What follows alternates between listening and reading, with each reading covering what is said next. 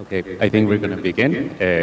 Good afternoon, everyone. My name is Inti Guerrero. I'm an independent curator based in Hong Kong, but until slightly recently, I was also the associate artistic director of independent art space in Costa Rica, and I guess part of the invitation of being here is related to this alternative hybrid institutions and platforms that somehow I myself have been working with, and well, there are two Hong Kong-based institutions here together, so I feel also close to them. And Zhang from Vitamin Creative, who is a co-founder of a gallery, but we will see in the conversation that it is a hybrid context, a situation and that they've built together with Hufang in Guangzhou, and it's now having a new face. This hybrid place is becoming even more hybrid in its new location. Aaron Seeto from A4, he's going to speak of the institution that he is now leaving. He's the outgoing director of the institution. And I didn't formally introduce Cosmin from Parasite, one of the institutions from Hong Kong, and Hammad, he's here with us from Asia Art Archive. I asked them to introduce a little bit the spaces or institutions or platforms that they're coming from, but I've asked them not to tell you in the sense of, let's say, using the language of a mission statement that you can probably access on the internet, or even for people who are in Hong Kong now or live here or visiting, you can literally visit Asia Art Archive, go online on Asia Art Archive, visit Parasite, or Guangzhou is only 2 hours away, so Australia is a bit far away.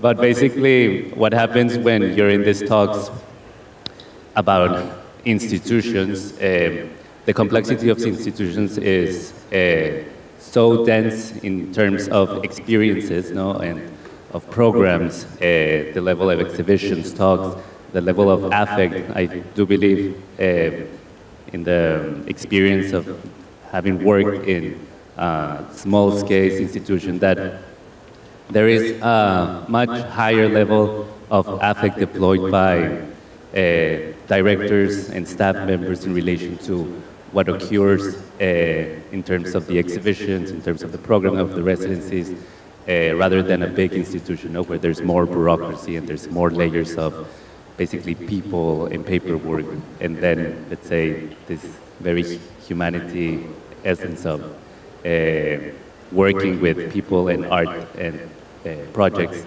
Let's say it's more alive, or how an artist from here in Hong Kong once said about independent art spaces in a debate in Hong Kong that happened, Parasite, that happened like 2 months ago. He said that independent art spaces should be actually called elastic art spaces, about how these art centers or platforms have a level of elasticity that bigger institutions would not have. So I just wanted to, let's start. Everybody has a little, let's say, a 5-minute, 7-minute introduction about their place. I think we can say a lot in those minutes. So, Aaron, thank you. Thanks, Inti. Good afternoon, everyone. So, I'm the director of 4A Centre for Contemporary Asian Art. We're based in Sydney. We're actually based in Chinatown. And we were established in 1996 by a group of artists. And we have, I suppose, a relationship to the kind of political situation that was going on in Australia at that time. So 1996 is the year of an infamous maiden speech made by a parliamentarian in the Parliament of Australia. Her name was Pauline Hanson. She was a xenophobe. She was anti-immigration. She was anti-Aboriginal rights, and held a whole range of xenophobic positions, which I think, though she's not the reason why we exist, illustrates the types of political situation that artists were really talking about and responding to at that time in 1996. So we, at that very early period, led by artists, we had a very small shoebox of an office in Chinatown, and from there began to develop exhibitions. And, you know, so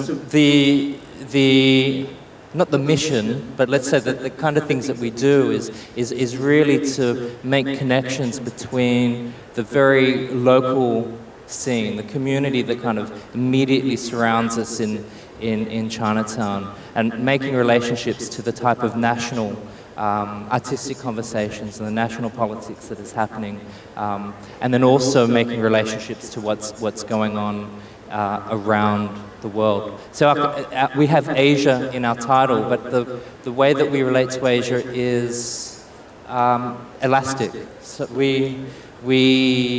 I'm stealing all of your words, Inti. The history of Asia and Australia is quite complicated. You know, it's almost coincides with the history of white colonization. So you know, we're very interested in experiences of diaspora, working with, say, Indian artists from Fiji or Chinese artists in New York. So our concept of what Asia looks like is really driven by the types of personal relationships and the personal histories which artists carry with them. We like to commission, and as a small organization, we find that this is what really makes us, what really drives us, is to have close relationships with artists, to build relationships with artists up over a long period of time. So, for instance, we recently did quite a large project with Zhang Group, and you know, we raised. It was a really ambitious proposal that they presented to us, and we raised a lot of money in order to be able to help realize those. Realize the project. But importantly, it's not just about bringing work from elsewhere and presenting it in Australia, but actually really creating opportunities where artists might be able to experience something of the historical context which Australia finds itself, and the you know, the broadening concept of Asia which the organisation is interested in.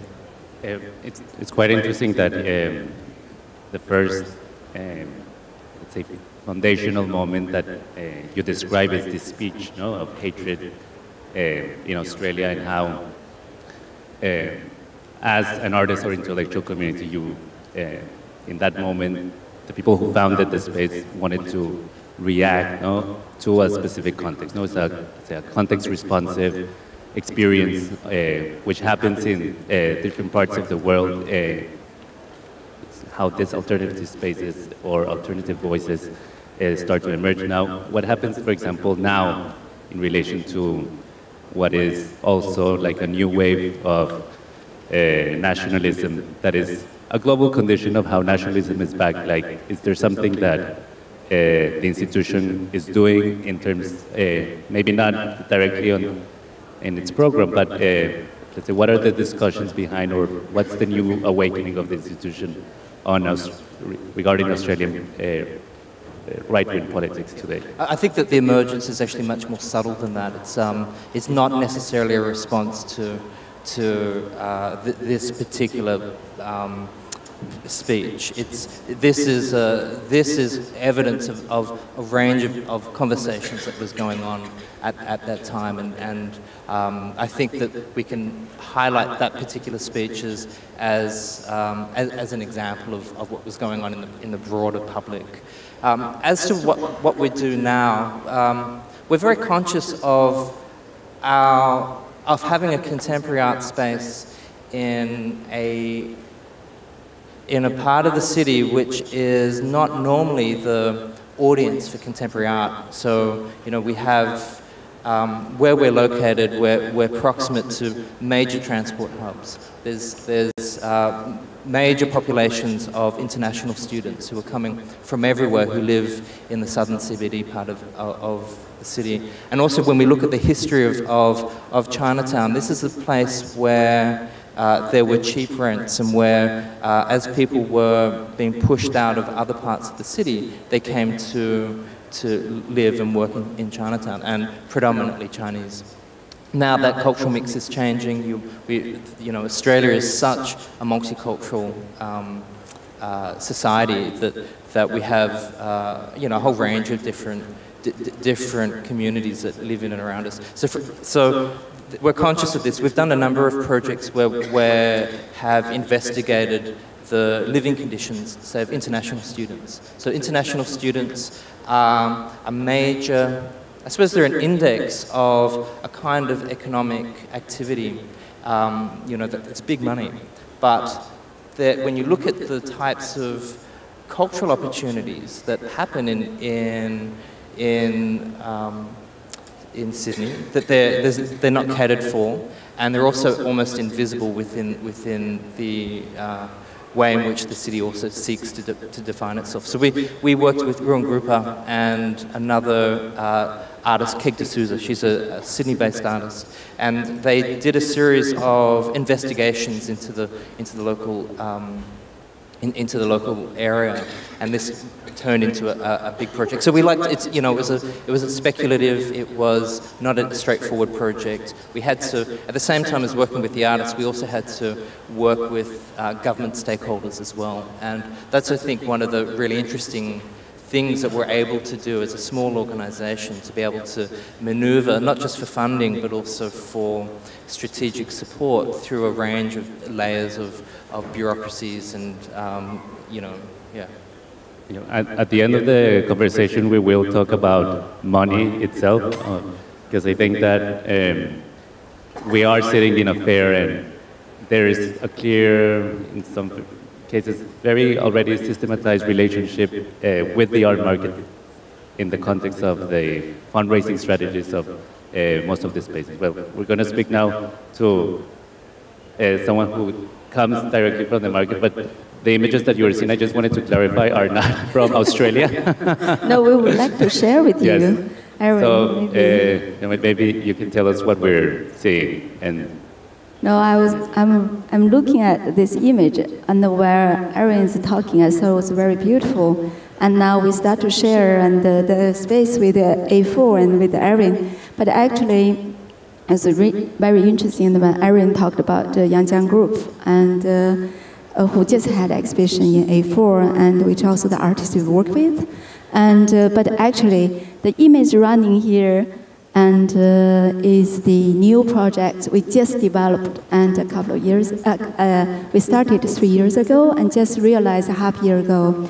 And so the architecture has been designed by Su Fujimoto, and it's located 2 hours away from Hong Kong, and it's in the agriculture area.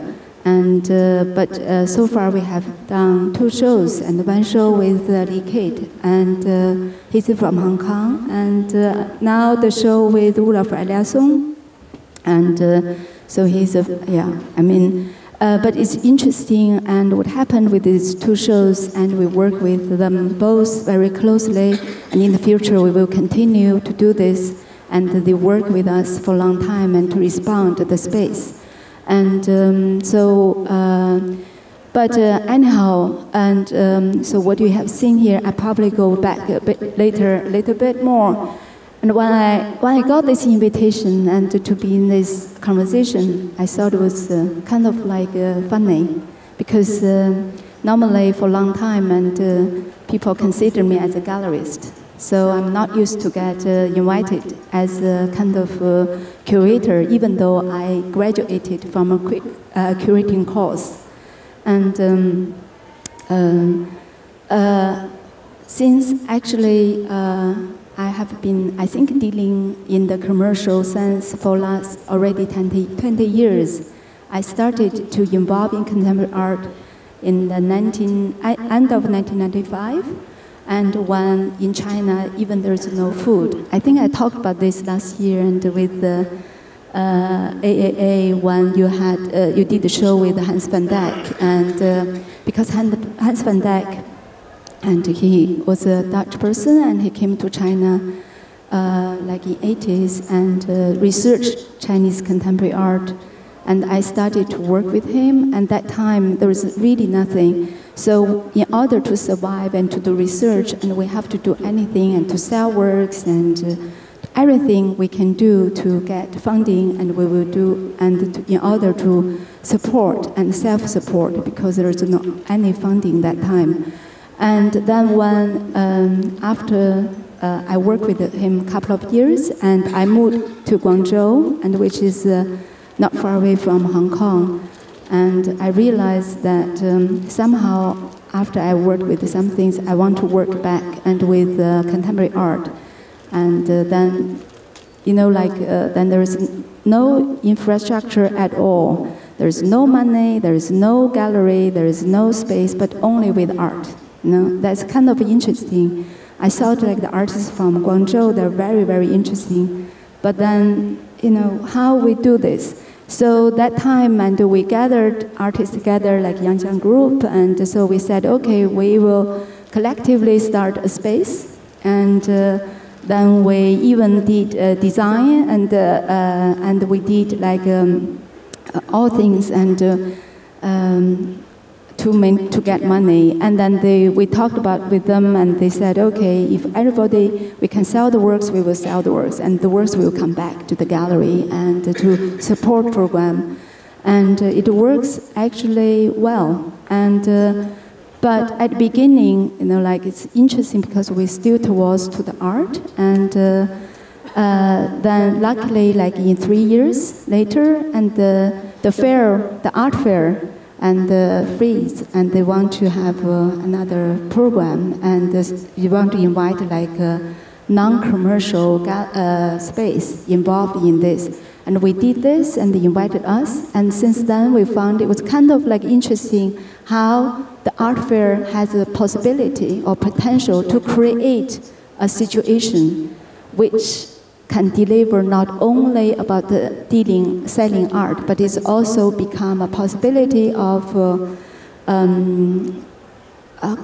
like a platform of open up conversations and communications, and to bring like these weird ideas together. And so that's how we continue this. And I mean, this is also how, like the funding, how we get it.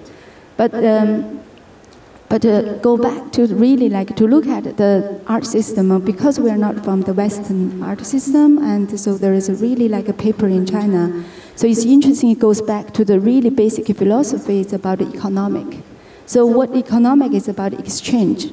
So that's kind of interesting, because we have been normally, but very often we stuck into a kind of like we understand commercial in a very narrow way, and we thought it's just selling and buying. But in fact, like as I found art institution, it's very interesting. It creates possibility of exchange.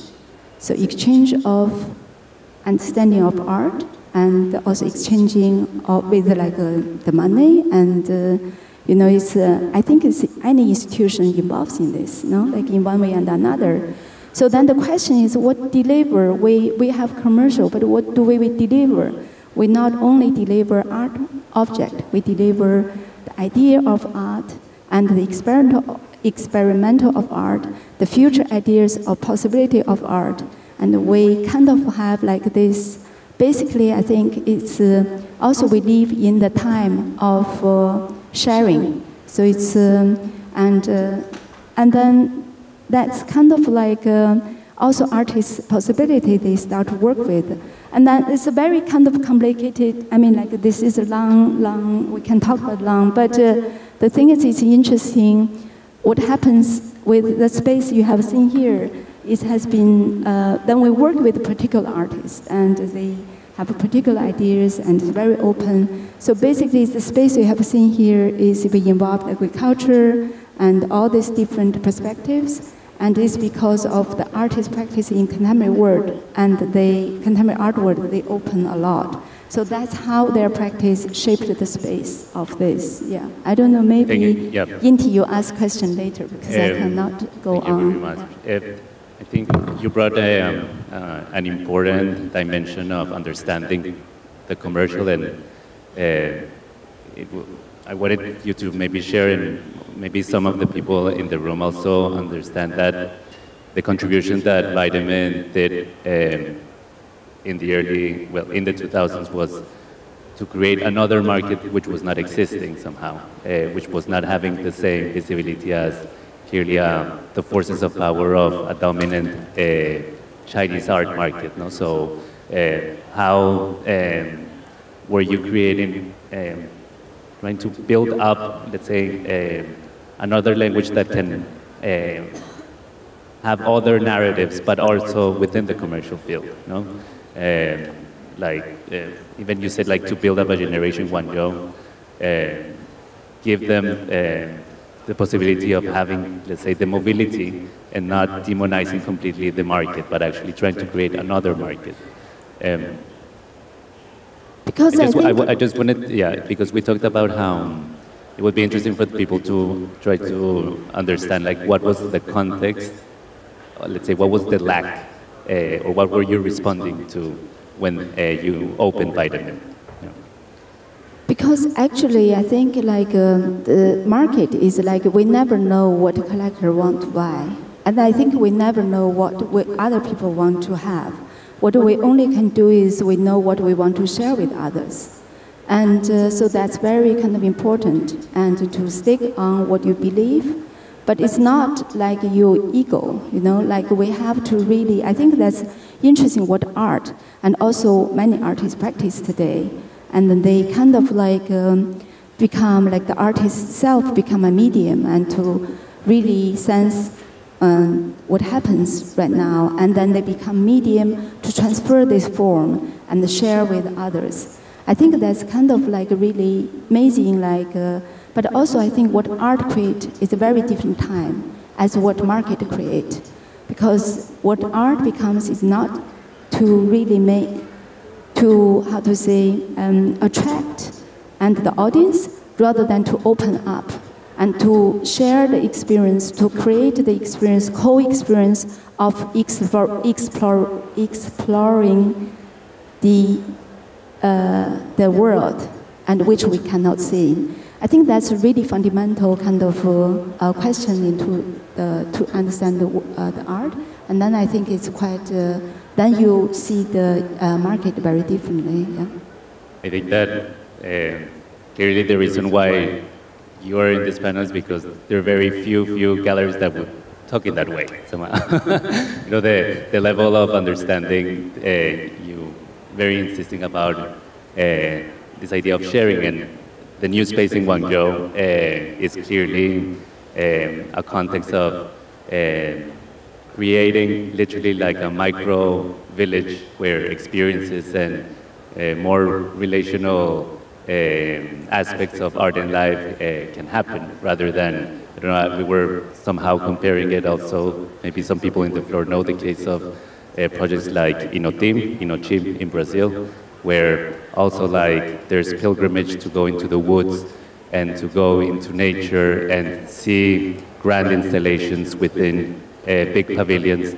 And that's actually this exposure of the ego that you were trying to avoid. And I think it's a very interesting new platform of sharing that Vitamin Creative is still even imagining itself continuously, like saying the gallery went into a certain aspect of becoming a gallery, but now it wants to again be alternative and become a hybrid.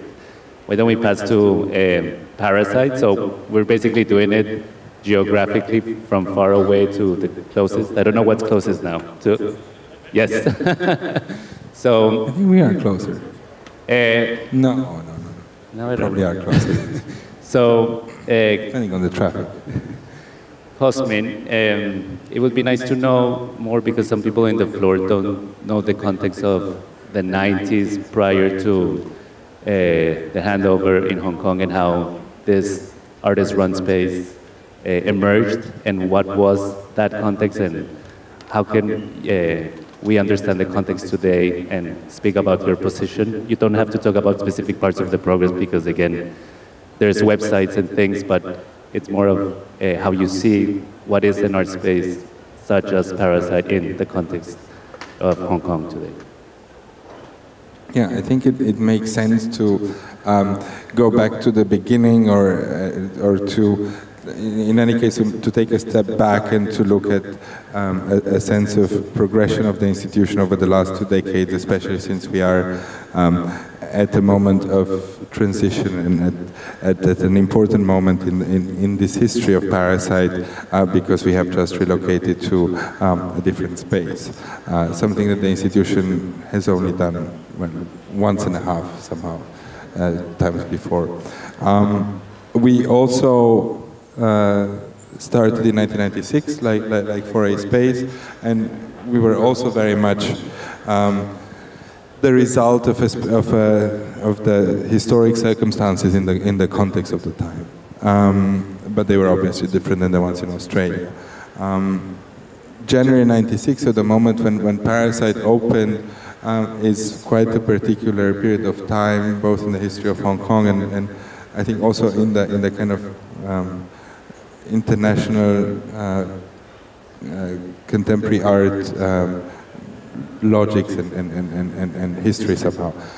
In Hong Kong, this was a period of uncertainty and instability for several reasons. Uncertainty because it was 1.5 years before the handover, the return of Hong Kong to China,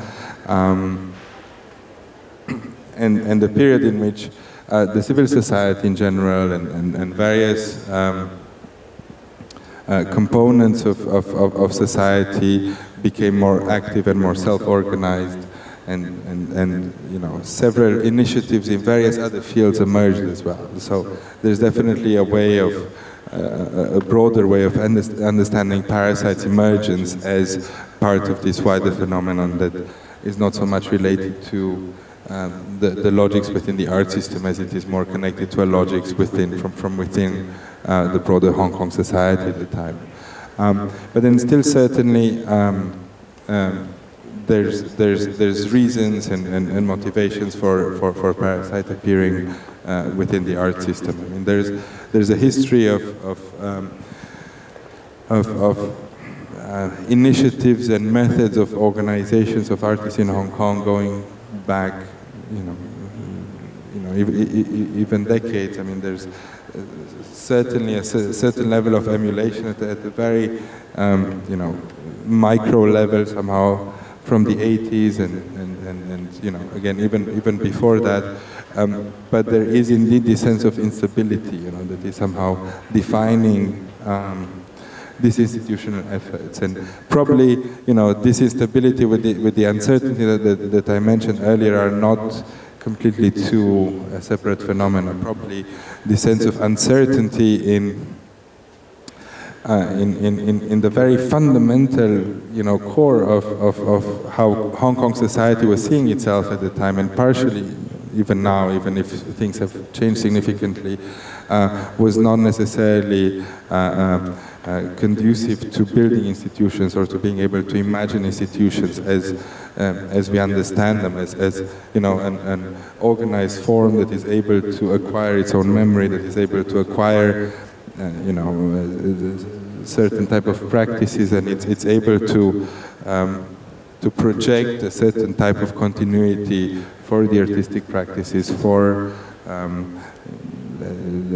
the creation of audiences, for its communication with wider society. So, in that sense, the emergence of Parasite, at least at the level of the arts, indicated an effort to move from this highly shifting way of understanding a scene to a more institutionalized, to a more stable formula. This was not necessarily the intention from the very beginning, so it started as an artist-run space. I think I didn't mention that, and it's of course the crucial part of it, both because it was a very homegrown effort, and because it was a collective effort, and because it was the product of a generation that you know, felt the need for such a platform to emerge. How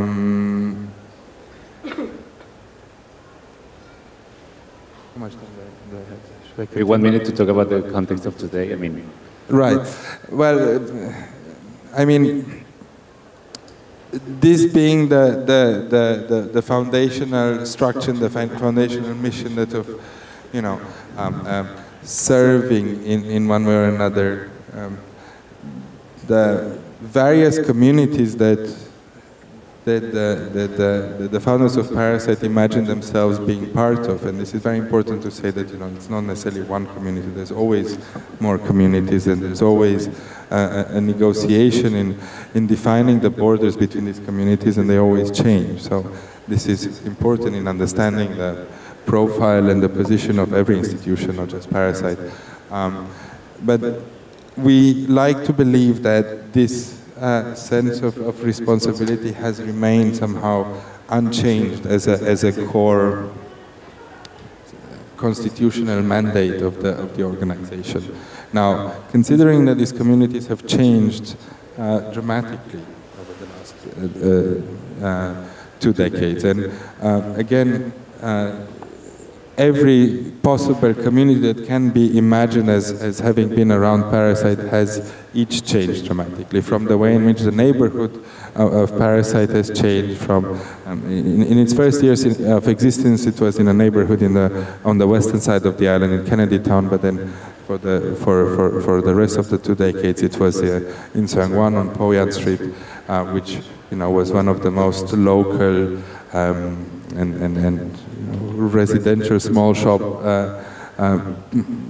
parts of the old core of Hong Kong, and now has become one of the most chic touristic areas of the city. So from the shift in that community to the shift in the local art scene of Hong Kong now, which is probably the most obvious community that you imagine in relation with Parasite, which has also changed dramatically in this period from, you know, being an embryonic, ephemeral association of a few precarious artists and very few institutions, if at all, to being this, you know, whatever we are now, this metropolitan center of sorts, to also the way in which the international art scene, which is also a community in which Parasite was imagined from the very beginning, so to the way in which this has also changed over the last 2 decades, because the sense of a global art world is also not a static geography, and it's also not a static animal, but it's also one that is shifting.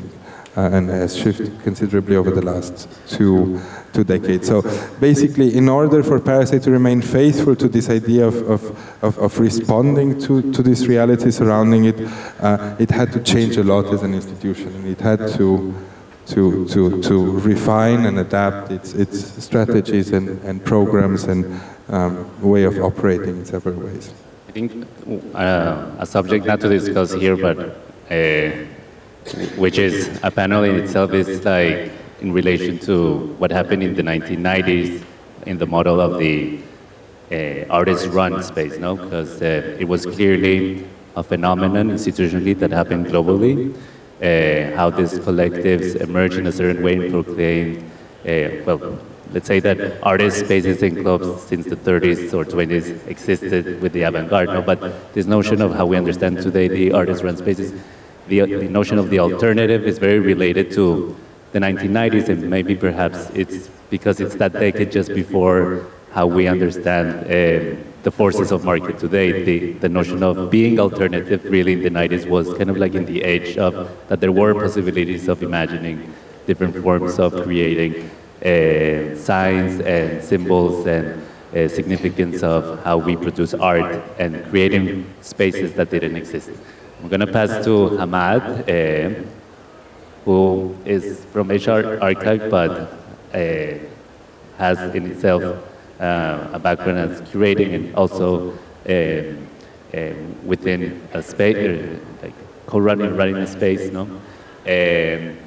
Hammad, well, as I said before, in this panel of an hour, we will never, the idea is not to, you won't get informed about what each institution does because, again, the amount of activity that happens, and especially Asia Archive, which has the regional scope, the level of knowledge that is produced is even humongous. No? In the case, I think of Asia Art Archive, the notion of the hybridity of, which is in the title of our salon, is in relation to how it also plays a role in different aspects, not only of the art world itself, but also within academia, a possibility for scholars to get acquainted and basically have the resources for research that perhaps they're not available in the current or other forms of academia. I'll just pass the mic. Yeah, we had a discussion before. I just wanted to add something that Asia Art Archive also used to do the talks program of the art fair before the art fair was bought by Art Basel, and there's an existing alternative model within the existing, let's say, more corporate art fair, which is on the hallways, and maybe we can start a discussion from there, no, on what's happening there and how you see it being played in relation to the fair. Why don't I end there and start the discussion elsewhere? But I will take up that invitation. Asia Art Archive started in the year 2000, and its co-founders, who are both Hong Kongers, Claire Su, who's the co-founder and still director of AAA, and Johnson Chang, who wears many hats, and not unlike Zhang Wei, as a gallerist, as a curator, as a writer. And what Claire in particular, who was then a student, was responding to was the lack. So she was doing a master's, wanted to look at write a thesis on contemporary Chinese art, was stumped as to where anybody would find this material for research when she was doing the master's in London. So out of that, I'll cut a long story short, the first donation to AAA was Johnson Chang's personal library. So that was 15 years ago. We are now a physical library, which is probably one of the most significant collections of printed material on recent art in Asia.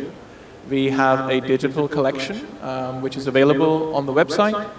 So what does that mean? So this is photographs, these are scans of documentation, correspondence, writings, that is up on the website, available for free, of people who open up windows into art scenes. So whether they be of India, of China, or generally of Asia. And thirdly, and no less importantly, is research and programs, which is how do we decide what we bring into the archive? Because the archive is not an index, it's not trying to map the world on a one-to-one basis. We are selecting. Secondly, and how do we take this out into the world to make it work? And as one illustration of that, I'll talk about the open platform project that we stage in our booth at Art Basel. So, and you'll find that near the sort of the bookstalls and institutions section, where what we do is, I mean, the booth, the Art Basel booth, is probably the most expensive real estate in the art world. And for us, and we started this model sort of 3 years ago, for us it was like, okay, what is the best way for us to use this expensive real estate in a city where expensive real estate is where we're at? And what we came up with was the notion that we will open that up and share, to echo Zhang Wei's word, with the field, with curators, writers, artists, researchers, who want to have conversations that they may not always have access to. So we put out an open call saying, if there are topics that you would like to discuss, tell us who you would like to discuss them with. You don't even need to know all of these people, but some of them. And then we will help you make those conversations happen. And so those conversations are being staged out in the public, so we call this like a meeting without walls. And so, if you're passing by and if you're interested in that, you can actually listen in, or you can introduce yourself to the people. And they don't even have to invite us. It will not be recorded. It's entirely up to the participants what comes out, if anything, in those meetings. So that's just one way of thinking about what we're doing. But what we're actually trying to do in some small way is to intervene into these lacks of knowledge infrastructure. Because we're sitting here in an art fair, and one mode of art is very visible. So that is art as a luxury good, which of course it is. But one of the beauties of art is that art is so many things, all at once. It is that luxury good, but it is that mode of inquiry, almost philosophical. It is a political proposition, and it's also a form of knowledge. So it's as much part of an education as it is part of interior decor. And for us, I think, while it's been relatively easy to replicate some of the structures that cater to art as a commodity, it's very difficult to develop new structures of art as a form of knowledge. And what we're trying to do in some small way, and not by ourselves, so it's not just Asia Art Archive as the sun which will radiate knowledge outwards, but it's us working in partnership with many, many similar initiatives, individuals to large institutions, to think about ourselves as a node within a network of similar-minded people. And what we're trying to do is it's not just about what we collect or even what we do, but what we enable others to do. And it's not just ranging from sort of academic researchers. I think one of the most significant programs that we've been developing over the last few years is actually aimed at secondary school kids. At the moment, we're looking at Hong Kong, and what we're working is with teachers. So Hong Kong actually has the benefit of a very ambitious and actually highfalutin art history, art writing program, which even if you compare it to sort of Goldsmiths College in London, where I did some of my studies, you would struggle to have that level of comparative art historical knowledge. But how do secondary school teachers teach this stuff? And so that is a project that we're working with, is to develop study packs and programs, and as we develop them, our idea is also to then share them with other parts of Asia, with India, with Indonesia, and those conversations will continue. But maybe I should stop here and wait for some questions. Well, thank you, Hammad. I think that it's more like have a discussion in relation to what has been spoken, and you brought up like more the conscience of where we're sitting now, the fair. I think that this is even trying to create some kind of like interrogating a bit to what extent the fair actually does create, well, not only the luxury good, or as let's say that people who pass by, as their experience with the object is not necessarily completely as if they were passing through duty-free. And I wonder, is because ever more and more, and this is from a very personal perspective, I find that there's even more historical works in art fairs. No? So there's more works from the 80s, there's more works from the 50s. And in a city here where there's an absence of a museum, the masses of people do experience a moment of international art, even if it's not necessarily, let's say, informative, or the captions of the works don't place them in historical perspective. No, the experience of the era of the art fair somehow is creating, when they experience historical works, I say this to you because what happens then when we see artists from the 70s or the 60s, and we see people that, in some way or another, they will encounter, even if it's as a 5-minute, which may be a banal situation, but there's tons of children today. I don't know if you've seen them, and like you would see the same situation in historical museums. Children will just pass by and walk around. There's something that is going on there. Of course, yes, we are in this monetary experience of art, and I just wanted to point out something that has always surprised me about this format, the name of where we are, of Salon, no? How Art Basel appropriated the grand word of the grand exhibition, so it has two meanings. No? So the Salon being the main grand narrative of how part of Beaux-Arts officialist type of art happened, and we're here talking about alternative models where the alternative precisely was outside of the Salon. No? But the Salon is also here in this, it's also meant to be this situation where we speak of our expertise, and I think the audience somehow, it's only an hour, so there isn't there isn't actually space for the audience to speak, but it's this situation of like, I don't know, like appropriating actually very historical dominant works. No? Something that Cosmin, you didn't say, and it would be interesting to point out in relation to what Hammad was saying about the lack. No?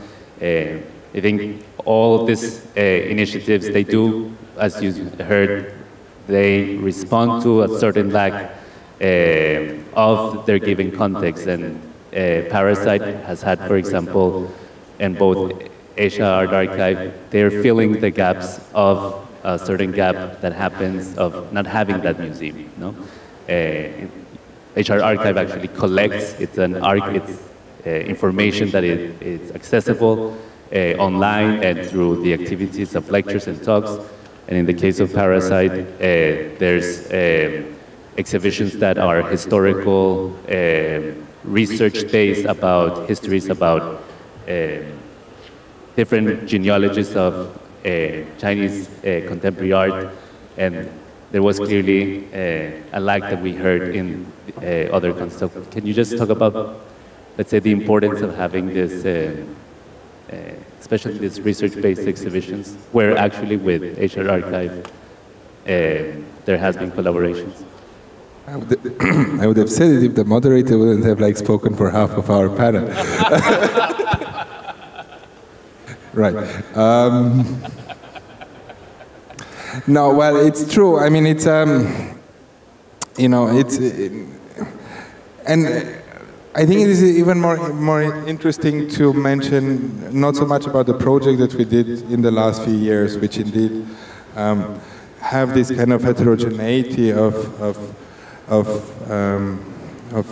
types of exhibitions, of methods of exhibition, of different vocabularies of exhibition, and indeed this is a response very much to, you know, the needs of the context and the situation as it is, because as there aren't that many non-profit institutions that are in the business of making exhibitions, Parasite still feels the responsibility of doing all the different types of exhibitions that you would encounter in a context at once. So from exhibitions that have a more art historical dimension to exhibitions that are interested in exploring through this language of exhibition making a subject that is present in society, in the culture, and you know, uses art to better understand that that particular topic, to exhibitions where the focus is more on the actual practice of one or several artists, and where the forms of art are at the core of what leads the curatorial effort. So yes, I think this heterogeneity and this multi-level, several hats at the same time is a direct result of the needs and the lacks in the context. But this is also something that Parasite has been always doing. I mean, it had to be at the same time, you know, a museum, an artist-run space, a school of some sort, and you know, various other structures at the same time. And it had actually a lot of the branches of the organizations,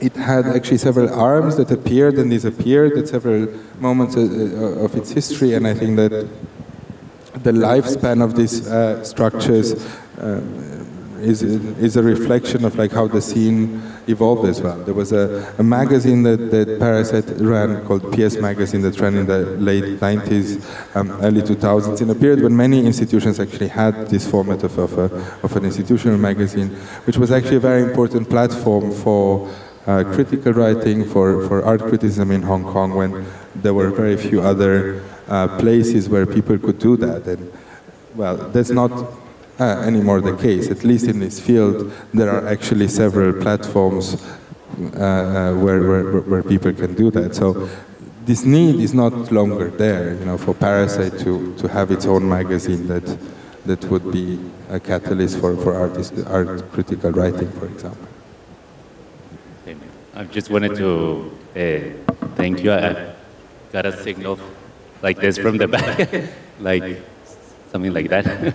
And Wade, thank you very much, especially for this concept of sharing is what we've tried individually and interconnecting the discourses and the places that each of you represent.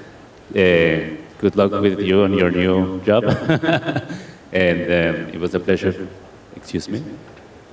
Well, I'm not allowed to tell the audience, but I don't know if that's still the rule. Can someone? Okay, yes, there's one burning question. Okay. Thank you. I'm currently a senior college student in Guangzhou, and I've been following Vitamin Creative Space for a while. So I have a question for Ms. Zhang.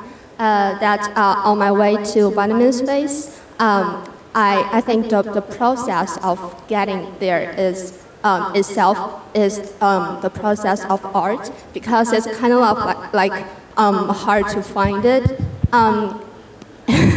Could you explain a little bit about why you have such a utopian-like concept for such a gallery in a commercial city of Guangzhou? Thank you. Art is not always easy, no? It's a difficult thing. No, I think that's also, probably that's what Inti said, and is really understanding about the space. And so particular for like agency or institution, and you know, we get used to understand the space is as a physical space, but art is not only as a commodity, you know, that you need a physical space to put in. I think what art carries is about our daily life experience, our imagination of the universe, and the way how we're approaching of the life itself. So it's very complex and universe in a way. And physical space is too narrow and to carry this. How this art can, carry this experience. Because art is different as artwork. So like artwork is transferring this experience, and I think in that location, whatever in the market, which is our daily life, or in the rural place, which we close to nature and get reference or inspiration from the universe, and both places are extraordinary experience, and for us to open our sensation or to understanding the world. So that's the reason we choose vitamin space in the market, and the new mirrored gardens is in the rural place. And we have another space which is called Pavilion in Beijing, which is in the high building space. Yeah. Like locations can also, they vary, like in terms of when the institution started. So I guess like in Chinatown in the 90s, the idea of having a space in Chinatown for a certain art field, it meant like, oh wow, it's there, you know. So I guess the Vitamin moving now to certain places because it feels that it needs to move to become, or in the case of Parasite as well, it needs to move to rethink itself. Asian Archive, what we know is that it's looking for a place, a new space, because, well, there's a lease that's ending, but because the displacement of an institution does create a position in the narrative, you know. over there.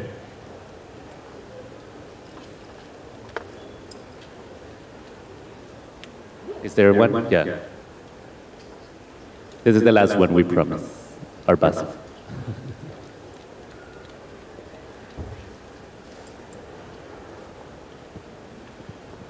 Thank you.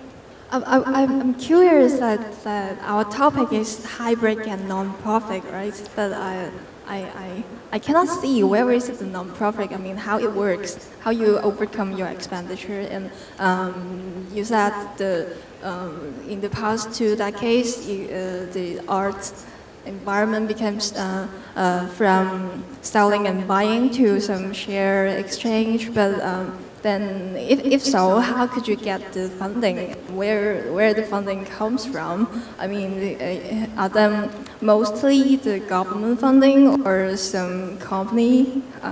Yeah, thank you.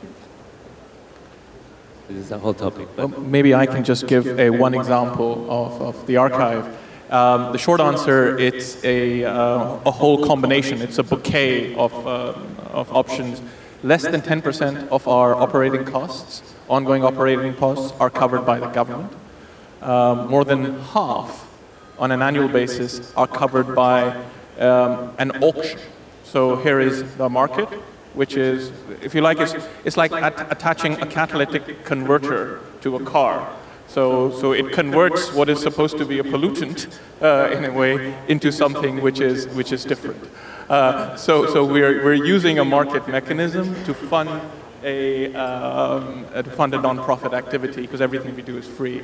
And then there are a whole variety of things, from corporate contributions, sponsorships, to individuals, so patrons program. And so it's really a combination of all these things, not any one.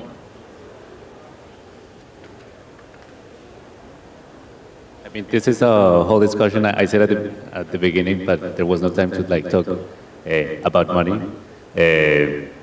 Let's see that maybe next year there is a specific context about show me the money. Yeah, yeah, but they have different experiences. Obviously, things related.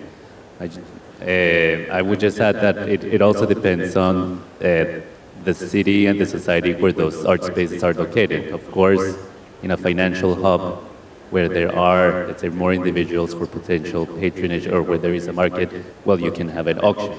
In a space in Nicaragua, where, let's say, the level of economy wouldn't be the same, the level of patronage wouldn't be the same. So it's also like fundraising as the programming or the position is also context responsive. There are different mechanisms. Yeah. Okay. Thank you very much, and just an applause for our speakers.